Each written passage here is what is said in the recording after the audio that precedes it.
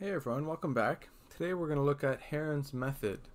And today we're going to approximate square roots using Heron's method with the use of a calculator. And so let y be the value of the square root. And so here's Heron's formula. Y equals a half times a plus x over a, where x is the non-perfect square and a is the closest perfect square to x. So let's do some examples. Example 1. Using 3 iterations of Heron's formula, find approximations of the following square roots. Square root 14. So the closest is root 16, which is 4.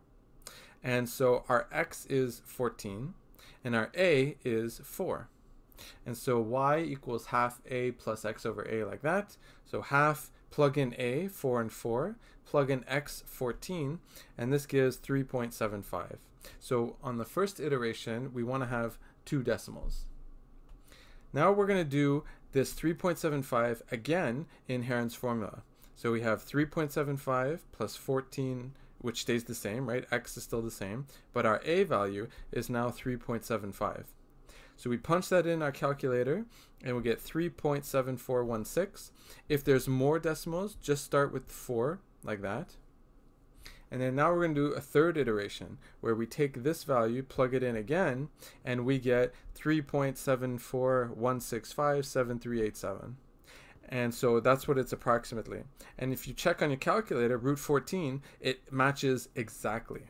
And so root 14 is approximately this value. Okay, B.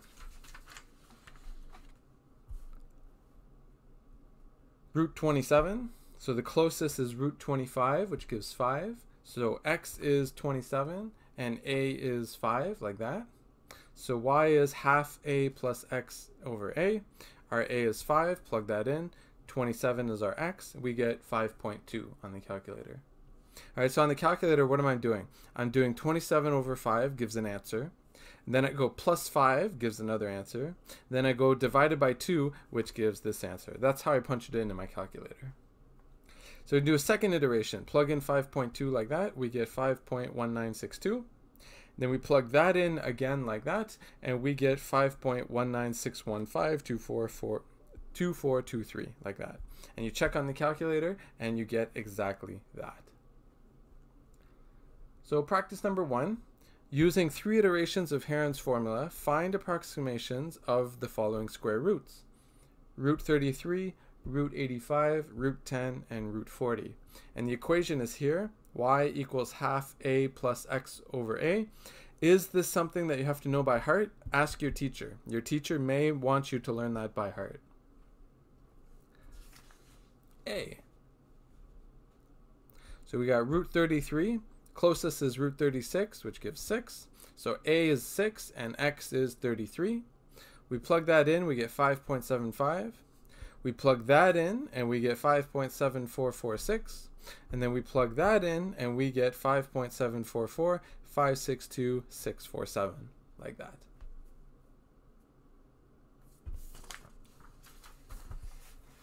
B, root 85. Closest is root 81, so a is 9. X is 85. We plug that in, we get 9.2. Plug in 9.2 and we get 9.2196. Plug that value in and we get 9.2195444557, like that. C, root 10. Closest is root 9, so a is 3, x is 10. Plug that in, we get 3.16. Plug that in and we get 3.1623. Plug that in and we get 3.16227766 as our approximation. D, root 40. Closest is root 36, so a is 6, x is 40. Plug that in, we get 6.3. Plug in 6.3, we get 6.3246. Plug that in and we get 6.32455532. And that's it. It's that easy. I'll see you guys in the next video.